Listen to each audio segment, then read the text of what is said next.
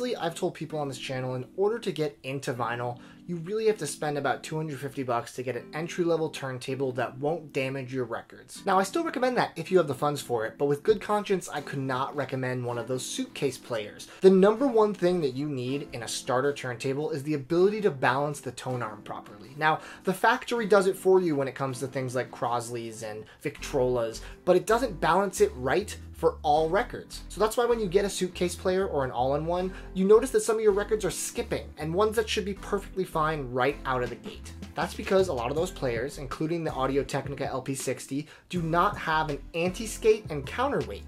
Those things are needed to fiddle with the tone arm to be able to balance it to make sure your records sound good, and that causes a lot of issues, whether it's wearing too much on the record or actually causing them to skip when they shouldn't. Until now, there wasn't a good option that had those things under $100, but recently I was alerted to a turntable called the Heyday. Now, let me just say right now, this is not a sponsored post. I do not have one of these to show you in the video, which is kind of proof that it is not a sponsored post. I just heard about this, I did a bunch of research, I watched some videos, I talked to a friend who has one, and I read about it. I can confidently say that this is a turntable that I would be happy to recommend someone getting into vinyl to give them the proper entry-level experience before they dive into something more expensive or robust. If you haven't already, it'd be awesome if you'd like this video, hit the red subscribe button, and turn your bell notifications on so you don't miss out on any weekly videos I put out. Now, a lot of you have turntables that are much nicer than this. This video is not for you. This might be something that's good for you to impart onto your friends who want to get into vinyl. In the past, you know, recommending something that's really inexpensive is just going to lead to people churning out because they're not going to understand why vinyl sounds good, or they're going to get records that are going to sound bad. The Heyday might be a game changer, and it is not a perfect system by any means, but let me tell you what I like and don't like about it. Now, normally I say stay away from any USB player or all-in-one, like I said, or a Bluetooth player. Those extra functionalities are going to just mean that the quality of parts and the overall build are not going to be good enough to play records that sound good. This player actually does have Bluetooth, which is a cool feature if you want to stream your records. Now, that concept alone kind of irks me because streaming your records means that you're digitizing the sound, and if you want to listen to anything that has an analog recording, that's going to kind of mix it up and not make it sound as authentic as it should, and is the reason why we love vinyl.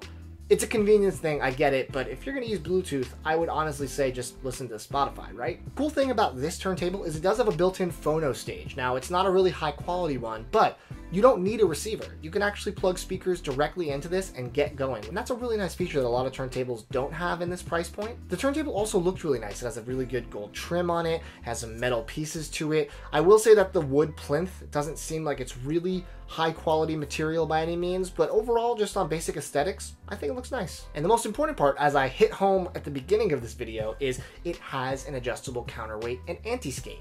That means that if you want to replace the cartridge, you can do so and properly weight the tone arm for it. This is a game changer. I mean, not that you're gonna wanna put a $500 cartridge on a $100 turntable, but if you want to upgrade from the stock to maybe something that's a little more expensive to kind of get a little more of that sound coming through the phono stage, you can do that and make sure that the arm works for it.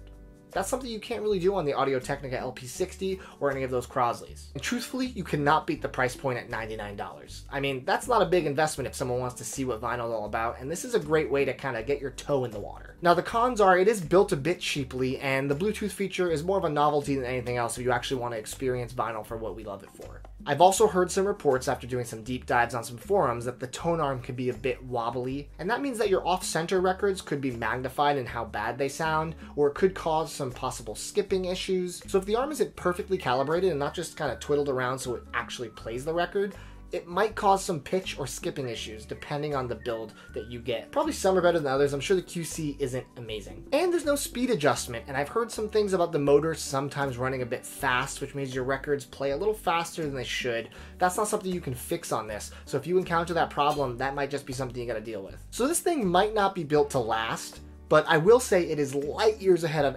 anything else in the competition with that price range, even up to the $200 mark. With some minor upgrades like, let's say, getting a dedicated phono stage like a receiver, or upgrading the cartridge, or maybe even changing the felt mat into a rubber mat, this thing could be a pretty powerful, impressive piece for the price point.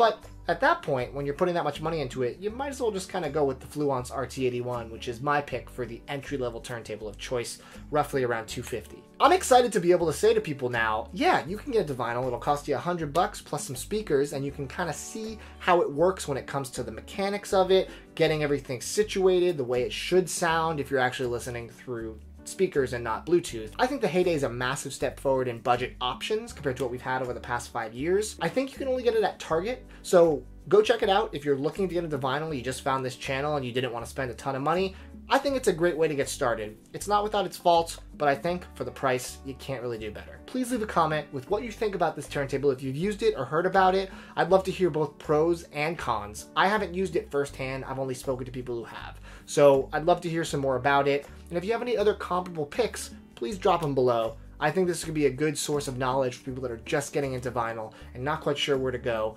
And steering people away from the suitcase players is what's most important. Think of the records. Thanks for watching, guys. Take it easy.